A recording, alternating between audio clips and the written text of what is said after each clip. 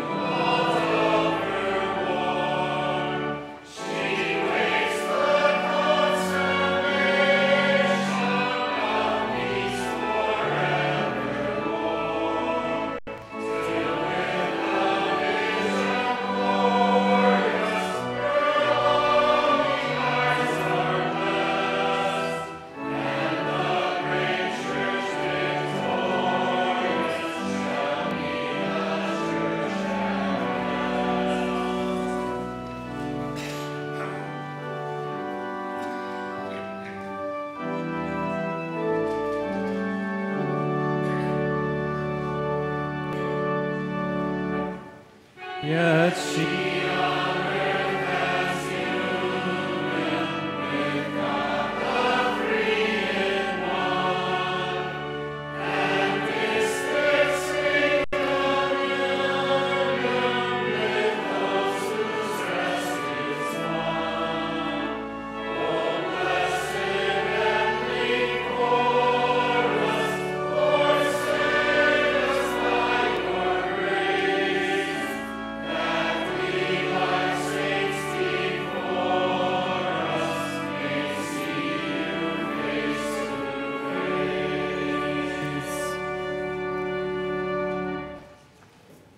In the name of the Father, and of the Son, and of the Holy Spirit. Amen. If we say we have no sin, we deceive ourselves, and the truth is not in us. But if we confess our sins, God, who is faithful and just, will forgive our sins and cleanse us from all unrighteousness. Take a moment of silence for reflection on God's word and self-examination.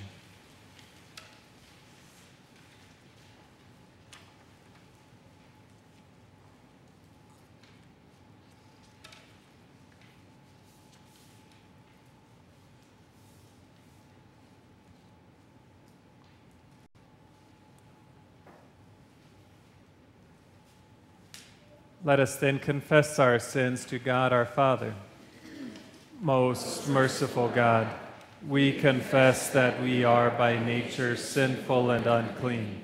We have sinned against you in thought, word, and deed, by what we have done and by what we have left undone. We have not loved you with our whole heart. We have not loved our neighbors as ourselves. We justly deserve your present and eternal punishment. For the sake of your Son, Jesus Christ, have mercy on us. Forgive us, renew us, and lead us, so that we may delight in your will and walk in your ways, to the glory of your holy name. Amen. Almighty God, in his mercy, has given his Son to die for you, and for his sake forgives you all of your sins. As a called and ordained servant of Christ, and by his authority, I therefore forgive you all of your sins, in the name of the Father, and of the Son, and of the Holy Spirit. Amen. Alleluia. Christ is risen. He is risen indeed. Alleluia.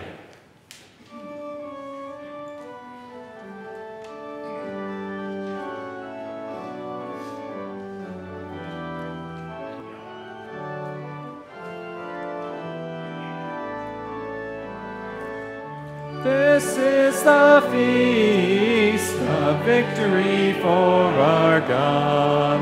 Alleluia, alleluia, alleluia. Worthy is Christ the Lamb who was slain, whose blood set us free to be people of God. This is the feast of victory for our God. Alleluia, alleluia, alleluia. Power, riches, wisdom, and strength, and honor, glory, and glory are his. This is the feast of victory for our God. Alleluia, alleluia, alleluia. Sing with all the people of God, and join in the hymn of all creation. Blessing, honor, glory, and might be to God and the Lamb forever. Amen.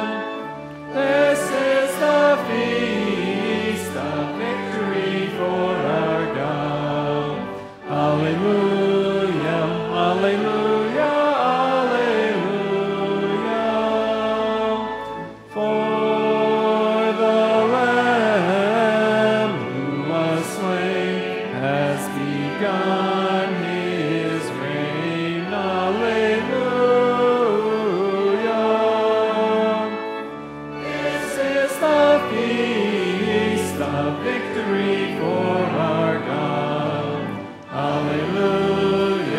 Alleluia, alleluia.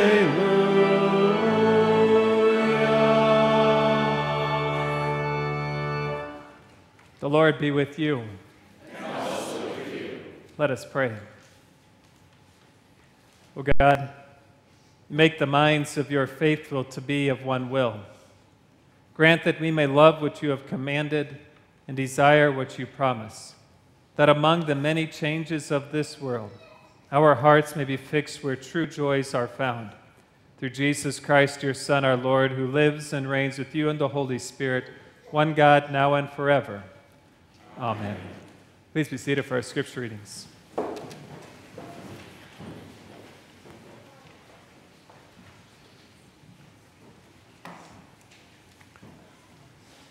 Our scripture readings for this, the fifth Sunday of Easter. The first reading is recorded in Acts chapter 6 and 7, the selected verses. Now in these days when the disciples were increasing in number, a complaint by the Hellenists arose against the Hebrews because their widows were being neglected in the daily distribution. And the 12 summoned the full number of the disciples and said, "It's not right that we should give up preaching the word of God to serve tables. Therefore, brothers, pick out from among you 7 men of good repute, full of the Holy Spirit and of wisdom, whom we will appoint to this duty, that we will devote ourselves to prayer and to the ministry of the word." What they said pleased the whole gathering, and they chose Stephen, a man full of faith and of the Holy Spirit, and Philip, and Prochorus, and Nicanor, and Timon, and Parmenas, and Nicolaus, a proselyte of Antioch. These they set before the apostles, and they prayed and laid their hands on them. And the word of God continued to increase, and the number of the disciples multiplied greatly in Jerusalem, and a great many of the priests became obedient to the faith. And Stephen, full of grace and power, was doing great wonders and signs among the people. Then some of those who belonged to the synagogue of the freedmen, as it was called, and of the Cyrenians, and of the Alexandrians, and of those of Cilicia and Asia, rose up and disputed with Stephen. And Stephen said, "Brothers and fathers, hear me. The God of glory appeared to our father Abraham when he was in Mesopotamia, before he lived in Haran. You stiff-necked people, uncircumcised in heart and ears, you always resist the Holy Spirit. As your fathers did, so do you. Which of the prophets did not your fathers persecute?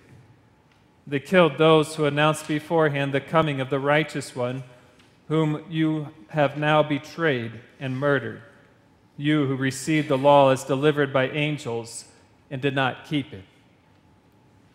Now, when they heard these things, they were enraged, and they ground their teeth at him.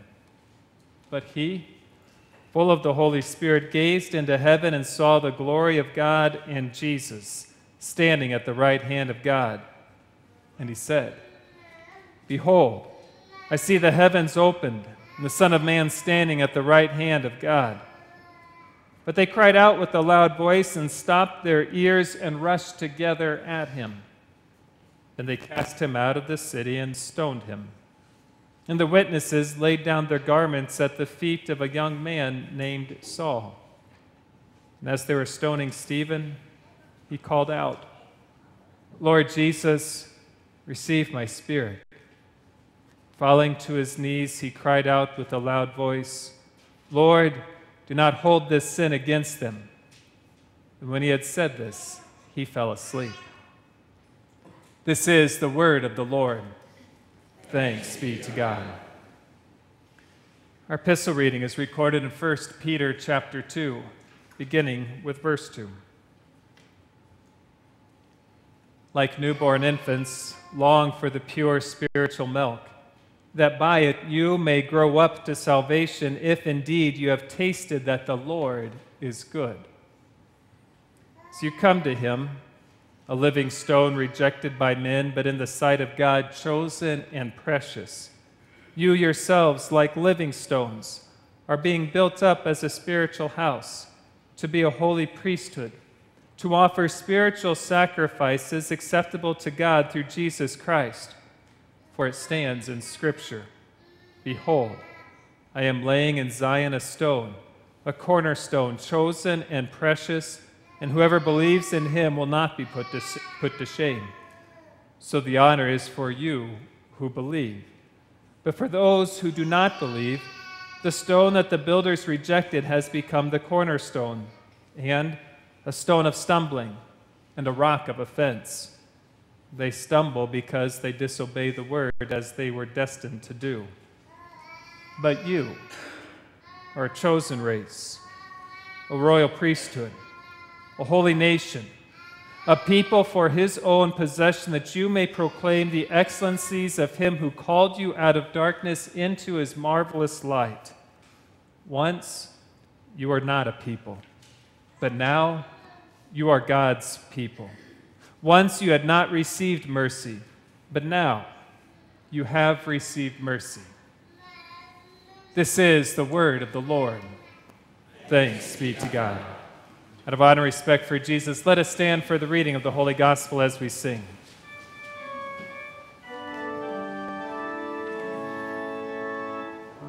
Hallelujah, Lord, to whom shall we go? You have the words of eternal life. Hallelujah, hallelujah. The Holy Gospel according to St. John, the 14th chapter. Glory to you, O Lord. Jesus said, Let not your hearts be troubled. Believe in God, believe also in me. In my Father's house are many rooms. If it were not so, would I have told you that I go to prepare a place for you? If I go and prepare a place for you, I will come again and take you to myself, that where I am, you may be also. And you know the way to where I am going. Thomas said to him, Lord, we do not know where you are going. How can we know the way? Jesus said to him, I am the way and the truth and the life. No one comes to the Father except through me. If you had known me, you would have known my Father also. From now on you do know him and have seen him. Philip said to him, Lord, show us the Father, and it is enough for us. Jesus said to him, Have I been with you so long, and you still do not know me, Philip? Whoever has seen me has seen the Father. How can you say, Show us the Father? Do you not believe that I am in the Father, and the Father is in me? The words that I say to you I do not speak on my own authority, but the Father who dwells in me does his works. Believe me that I am in the Father, and the Father is in me. Or else believe on account of the works themselves. Truly, truly, I say to you, whoever believes in me will also do the works that I do, and greater works than these will he do, because I am going to the Father. Whatever you ask in my name, this I will do, that the Father may be glorified in the Son.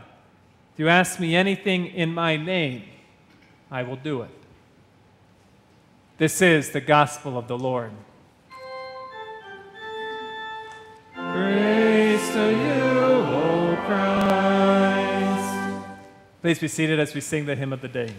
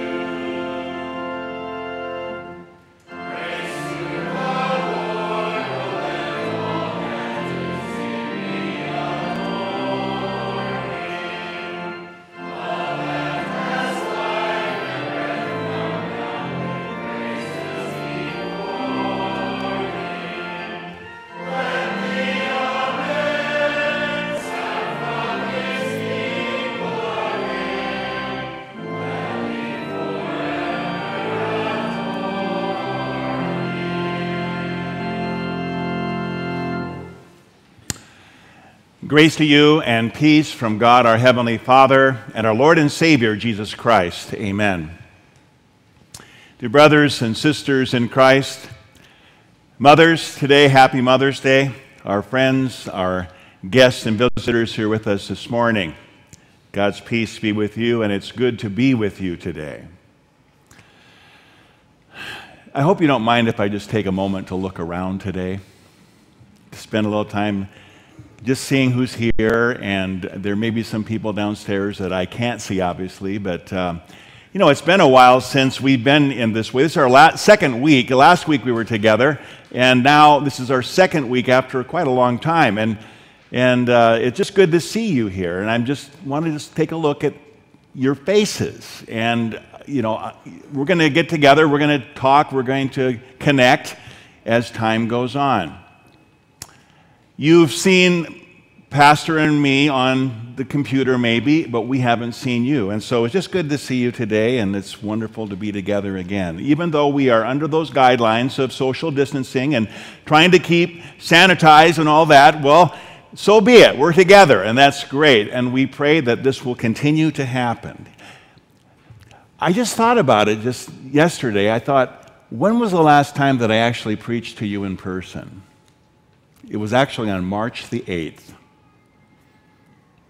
I counted up 9 weeks ago. Now, I should have been here on the 15th, but I had a cough, and it was probably better to stay home that day. But we've been away from church together for quite a while, and so it's a special thing to be together. We appreciate the technology we have so that we can make those connections and so forth, but there's nothing like, and we pastors might put it this way, there's nothing like incarnational ministry.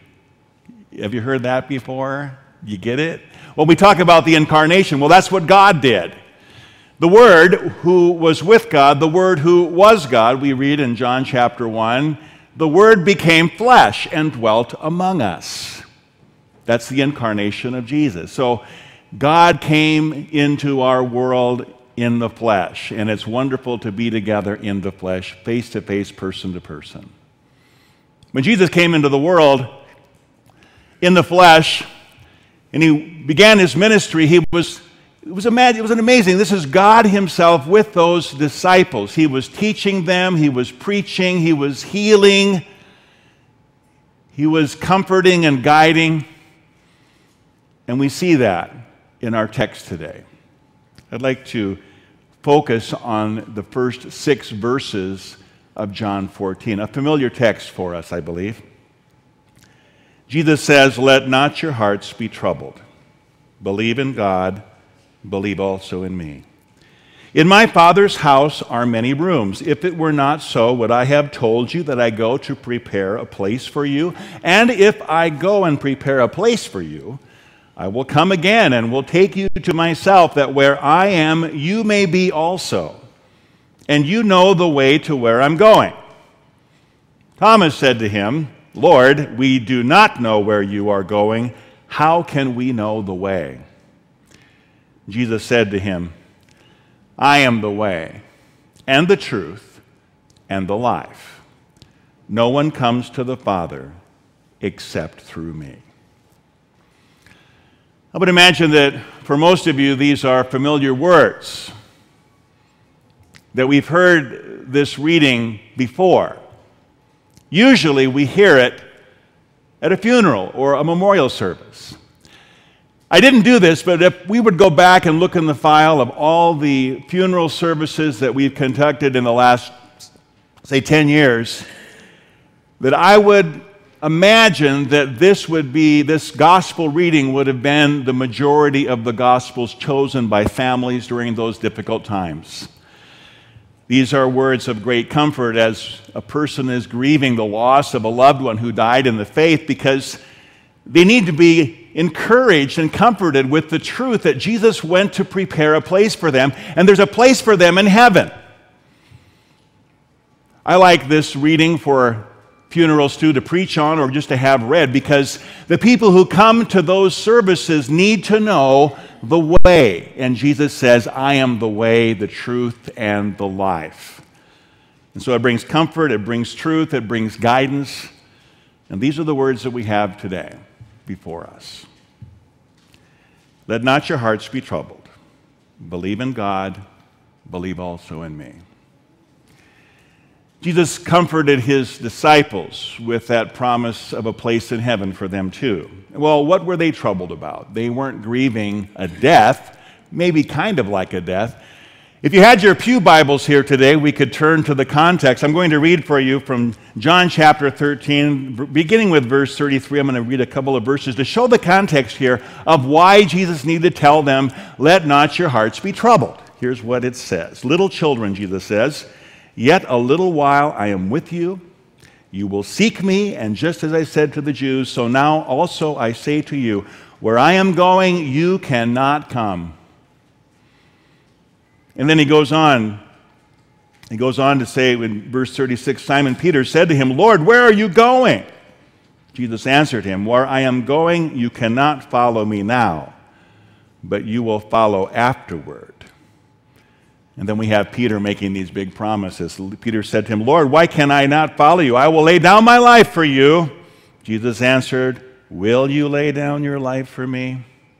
Truly, truly, I say to you, the rooster will not crow until you have denied me 3 times. We're familiar with that, aren't we?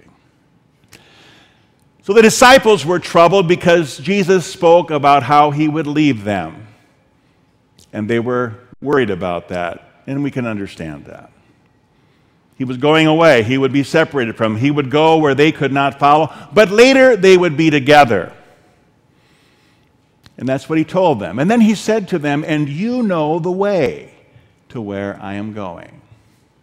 Now, we would think that they would know the way. They should have known the way. They knew Jesus. They knew his teachings. This was toward the end of that 3-year ministry of teaching so many things by word and by miracle and example, and they should have known the way to where he is going. But Thomas, good old Thomas, speaks up. We call him Doubting Thomas, right?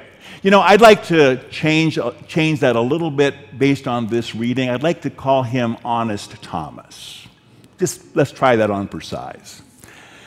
Honest Thomas, he was honest enough to just say, Lord, we do not know where you are going, so how can we know the way? It's an honest question, right? And just like the other time later when he wouldn't believe unless he saw, and you heard about that, of course, online. There was a sermon that was recently, but just Jesus treated him with love and patience and respect, and he says to Thomas, in his mercy, he gives him clear direction to that question. He says, I am the way and the truth and the life. No one comes to the Father except through me. Let not your hearts be troubled. Believe in God, believe also in me, Jesus says. Don't we need this comforting word of our Lord too? We are here in church for the second time after weeks of being away. The COVID-19 pandemic hasn't gone away yet. In fact, there's some worries right now that as social distancing goes away and as stores open up, there might be a wave. And as we read the history of the 1918 Spanish flu, there were 3 waves in that one. So we're not over it yet. There's a lot of questions. There's a lot of people getting infected. There are people who are dying. There are people who are fearful of getting affected. Those who are in those particular vulnerable spots. And yet, while people are worried or untroubled or troubled, they need the comfort of God's Word. And of course, God's Word has the power, like nothing else in the world, to comfort our hearts and to calm our fears. And Jesus gives that word to us. He says, let not your hearts be troubled. Believe in God. Believe also in me. He's saying, trust in God. Trust in me. You know, Jesus is not dividing the deity into 2 gods. In the gospel reading for today, there's a dramatic teaching that touches on this. Right after he spoke those words in verse 6, and then verse 7, it goes on, if you had known me, you would have known my Father also. From now on, you do know him and have seen him. Philip said to him, Lord, show us the Father, and it's enough for us. And then Jesus says this, "Have I been with you so long and you still do not know me, Philip? Whoever has seen me has seen the Father. How can you say, 'Show us the Father'?" Interesting. The Scriptures teach us that there is one God, but the Scriptures also reveal to us that God is revealed in three persons, Father, Son, and Holy Spirit. We take that for granted. We can't fully understand it, but God's Word teaches that.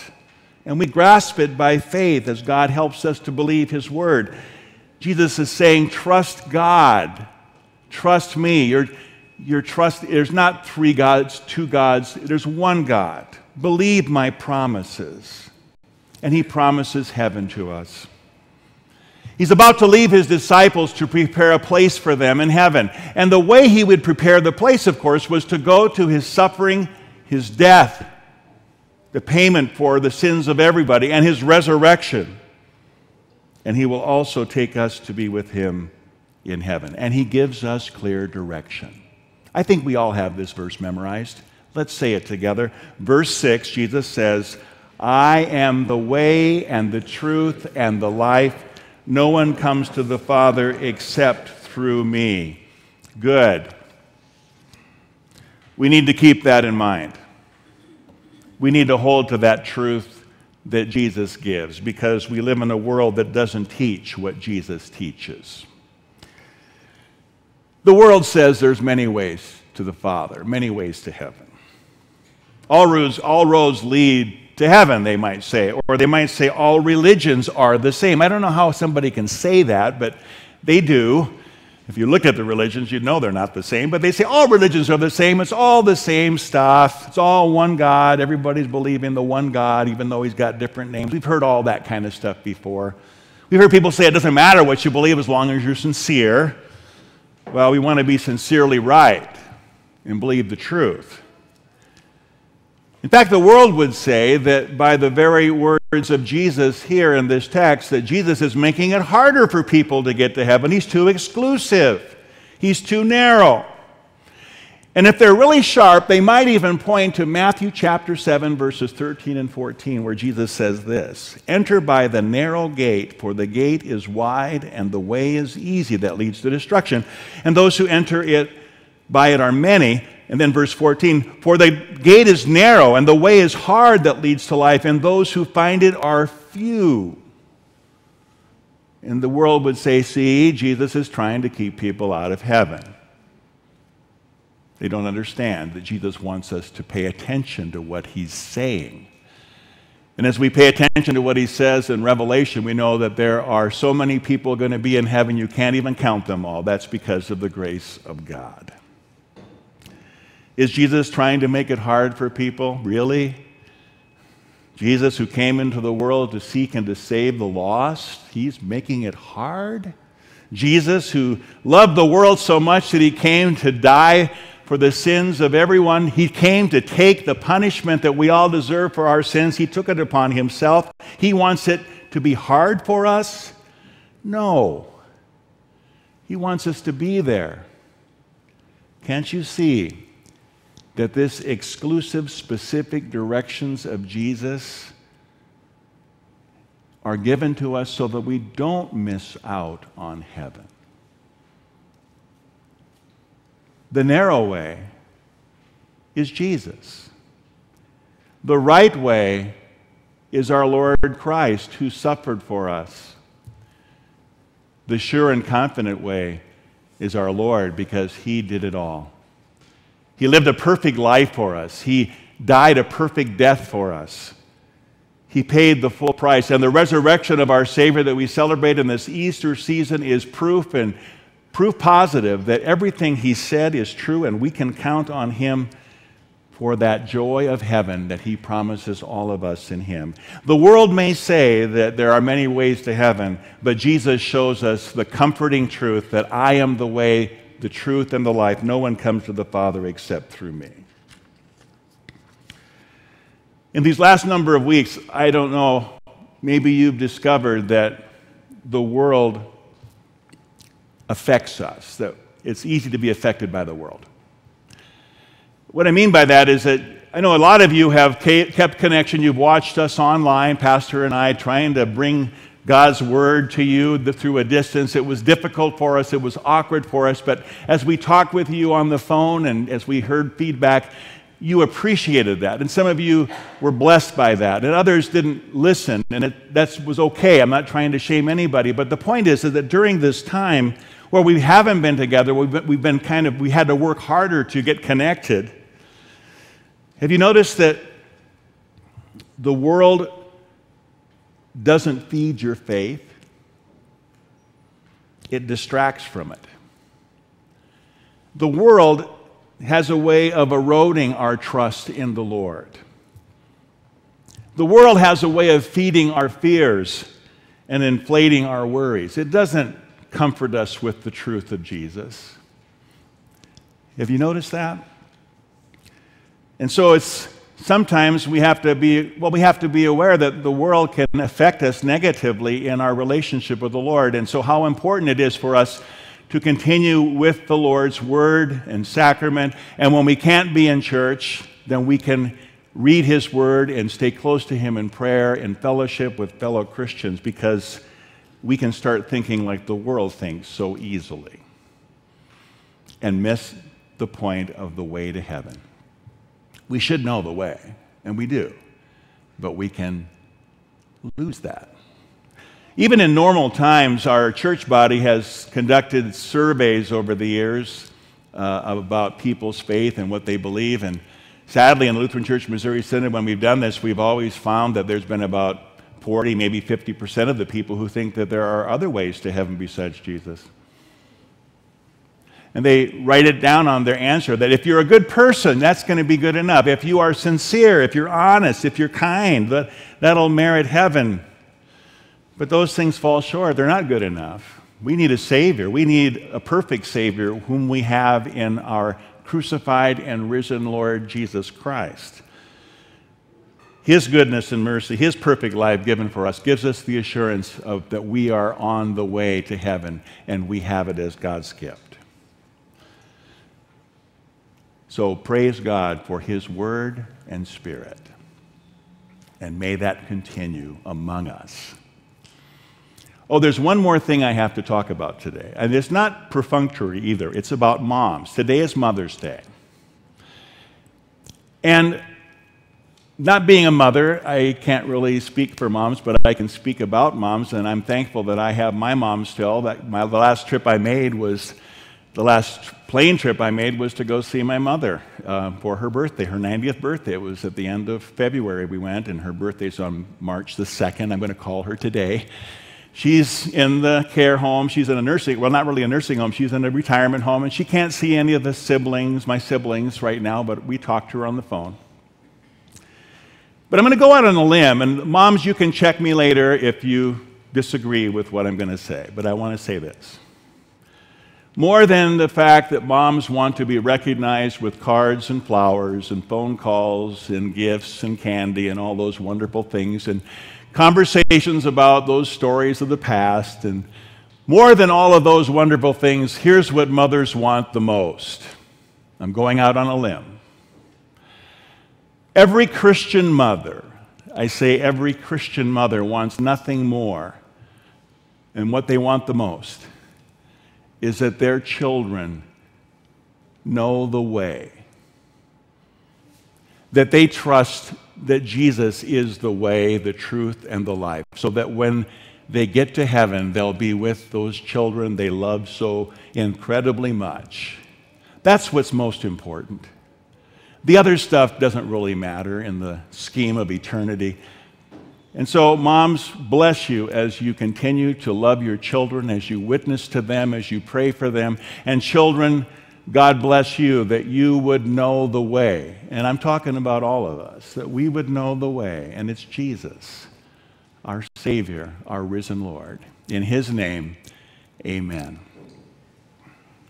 And now may the peace of God, which surpasses all understanding, shall keep our hearts and our minds in Christ Jesus our Lord. Amen. Please stand. We join together in confessing our faith in the words of the Nicene Creed is printed on page 8 in the worship folder. I believe in one God, the Father Almighty, maker of heaven and earth, and of all things visible and invisible, and in one Lord Jesus Christ, the only begotten Son of God, begotten of his Father before all worlds, God of God, light of light, very God of very God, begotten, not made, being of one substance with the Father, by whom all things were made, who for us men and for our salvation came down from heaven and was incarnate by the Holy Spirit of the Virgin Mary, and was made man, and was crucified also for us under Pontius Pilate. He suffered and was buried. And the third day he rose again according to the Scriptures and ascended into heaven, and sits at the right hand of the Father. And he will come again with glory to judge both the living and the dead, whose kingdom will have no end. And I believe in the Holy Spirit, the Lord and giver of life, who proceeds from the Father and the Son, who with the Father and the Son together is worshipped and glorified, who spoke by the prophets. And I believe in one holy Christian and apostolic church. I acknowledge one baptism for the remission of sins, and I look for the resurrection of the dead and the life of the world to come. Amen.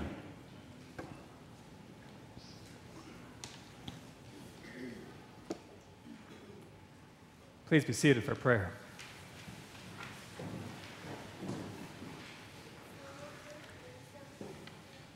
In our prayers this morning, we pray for those with cancer concerns of various kinds, for Charlotte Aron, Lori Bauer, J.R. Bruin, Chuck Godfrey, a former member of Trinity who's been diagnosed with cancer, Ken Hale, Peter Janik, Karyana Jinguji, Colleen Lynn, Josh Minarik, Rhea Rousset, Jamie Shaw, Lori Smith, Amy Walter, Kevin Worth. We also pray for those with health concerns of various kinds, for Katie Cardillo, Britton Collier, Wendy Davis, Betty Flexig, Brittany Hatzel, Alberta Hoffaber, June Kazarian, Ted and Irene Kinsel and their caregiver Sue Fashini, Daryl Cobelt, Carol Kober, Saul Kober, Tammy Larson, who has been receiving treatment in Denver now, for Kinsley Murray, Pat Stricker, Ed Wegner, and Darlene Zimmerman. Darlene is in the hospital with pneumonia. We also pray for the family and friends of Michael Munsell, who died last week on Friday. He took his own life, and so we pray for his family, especially his parents, Neil and Carolyn. The service will be scheduled later after his sister can return home from Chile, where they live 6 months of the year. We also pray for Melissa Keibel and Roger Knuckles, who were married here yesterday, and ask for God's blessings on their marriage. So let us turn to the Lord in prayer. Almighty Father, you have a house with many rooms, and your Son Jesus has promised that he is going there to prepare a place for us. Send your Holy Spirit upon us, that we may trust in your word and follow your Son, our Savior Jesus, who is the way, the truth, and the life. Lord, in your mercy, hear our prayer.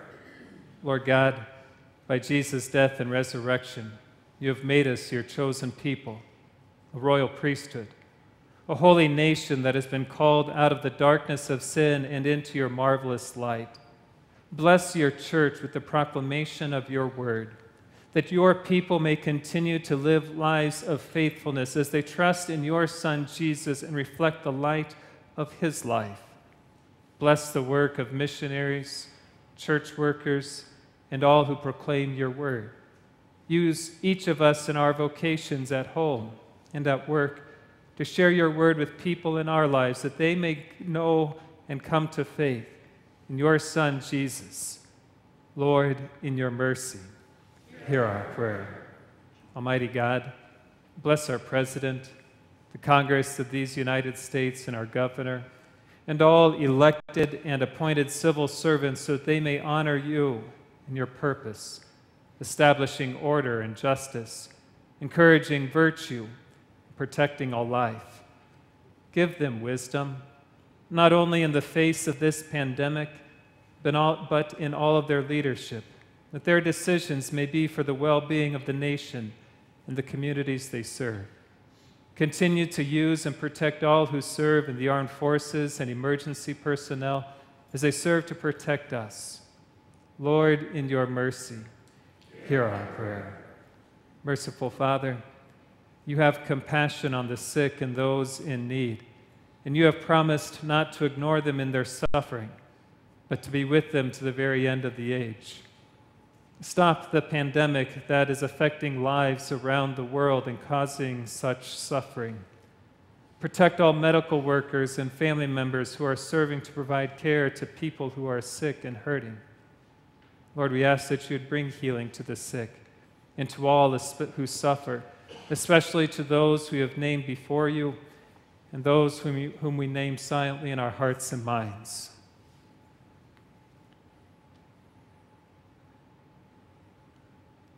Father, we ask for your healing in accordance with your good and gracious will.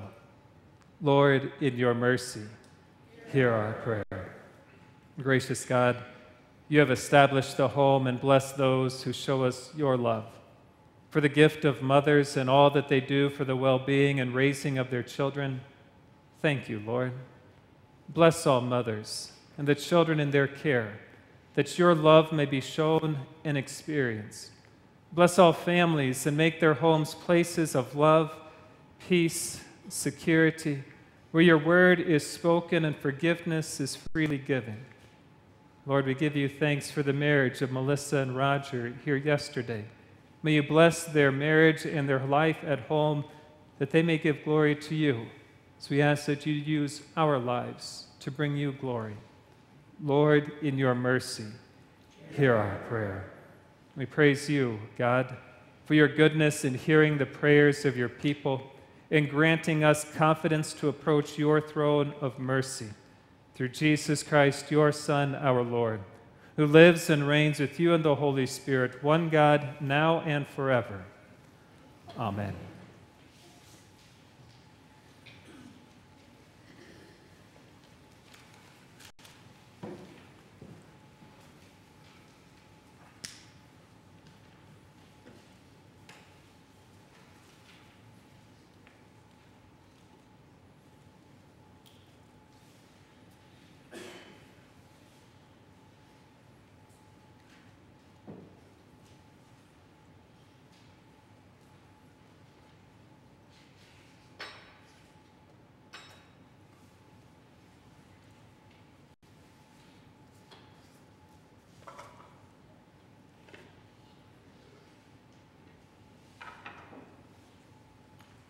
Let us stand as we follow the service of the sacrament as printed on page 8 of our worship folder. The Lord be with you. And also with you. Lift up your hearts. We lift them to the Lord. Let us give thanks to the Lord our God. It is right to give him thanks and praise. It is truly good, right, and beneficial that we should at all times and in all places give thanks to you, O holy Lord, Almighty Father, everlasting God. And most especially are we bound to praise you on this day for the glorious resurrection of your Son, Jesus Christ, the very paschal Lamb who was sacrificed for us and bore the sins of the world. By his dying, he has destroyed death. And by his rising again, he has restored to us everlasting life. Therefore, with Mary Magdalene, Peter, and John, and with all the witnesses of the resurrection, with angels and archangels, and with all the company of heaven, we laud and magnify your glorious name, evermore praising you and singing. Holy, holy, holy Lord, God of power and might, heaven and earth are full of your glory. Hosanna, Hosanna, Hosanna in the highest. Blessed is he who comes in in the name of the Lord. Hosanna in the highest. The Lord Jesus Christ, on the same night in which he was betrayed, took bread, and when he had given thanks, he broke it and gave it to his disciples, saying, "Take, eat. This is my body, which is given for you. This do in remembrance of me." The same way also he took the cup after supper, and when he had given thanks, he gave it to his disciples, saying, "Drink of it, all of you. This cup is the New Testament in my blood, which is shed for you for the forgiveness of all of your sins. This do as often as you drink it in remembrance of me." Lord, remember us in your kingdom and teach us to pray. Our Father, who art in heaven, hallowed be thy name.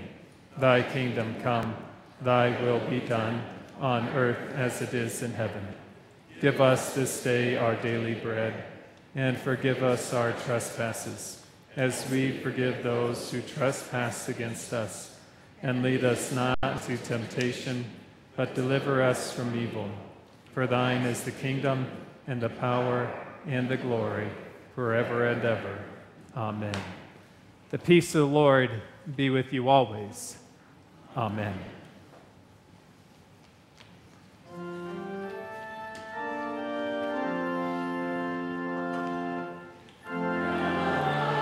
Take and eat the body of Christ, given for you. Take and drink the blood of Christ, shed for your forgiveness.